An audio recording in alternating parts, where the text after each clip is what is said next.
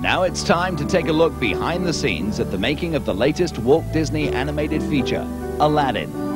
The story of a lamp filled with magic, a boy filled with dreams, and a powerful genie that can make wishes come true. 10,000 years will give you such a crick in the neck. Aladdin is a classic story as old as time. What is it you want most? Can you make me a prince?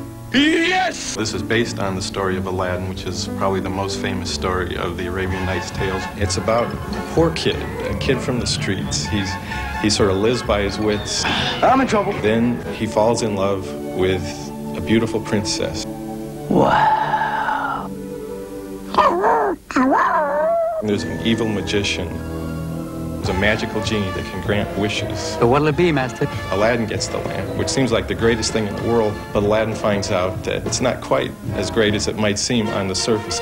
Aladdin, Disney's 31st animated feature, is a stylistic breakthrough inspired by the mystical Middle East. Our influences come a lot from Persian miniatures, from Islamic calligraphy, from a lot of the design concepts from the 11th to the 14th or 15th century Persia. The designs of the characters in Aladdin were created in surprising ways. On every character that you're animating, no matter whether it's a mermaid or a beast or an eagle or it's Aladdin, it has to be something that I've experienced personally. And one of the things that inspired me the most with Aladdin was Hammer's "You Can't Touch This" video. I felt like, well, Aladdin has got to have that kind of spark. Ahead of the law, man. The genie's supervising animator, Goldberg, was influenced by the flowing S-curve drawing style of New Yorker caricaturist Al Hirschfeld and the frenetic performance of the voice of Genie. But never duplicated. Duplicated. Genie of the Lamp. To have Robin Williams as the guidepost for your animation is wonderful. Ain't never had a friend like me. So we're pulling out all the stops to make it a great animated equivalent of Robin's delivery. Don't they look lovely, June? Fabulous, Harry. I love the feathers. I can't take it anymore. Will Finn, the supervising animator of Iago, immediately pictured the look of the pesky parrot as soon as he heard the voice. When they cast Gilbert Gottfried, that really dictated what this character was going to look like. We're never gonna get a hold of that stupid lamp!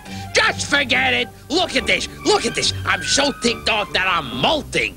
Audiences may cringe at the screechy speech of Iago, but they will be enchanted by the original score by Academy Award-winning composer Alan Menken, with lyrics by his Oscar-winning partner, the late Howard Ashman, and Tony Award winner Tim Rice. The inspiration really was this young, romantically inclined couple flying around the world on a magic carpet.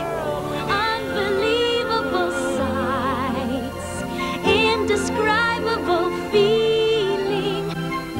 The process of superimposing a design pattern onto the hand-drawn flying carpet utilized one of the newest tricks of the trade, state-of-the-art computer technology. I'm enormously excited about the opportunity to really begin to explore what these computers and graphics things can do for us.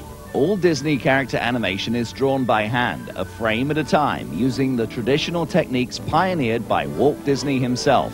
But the new computer technology gives animators a new way to push the limits of their art. The computers are used just as a tool, just like another pencil or a paintbrush. Again, it's just one more tool in the arsenal of making this elaborate magic trick believable and involving for the audience. It's easy to become involved with wonderful characters like Aladdin and Abu, Jasmine, Iago and Jafar, and an irrepressible genie.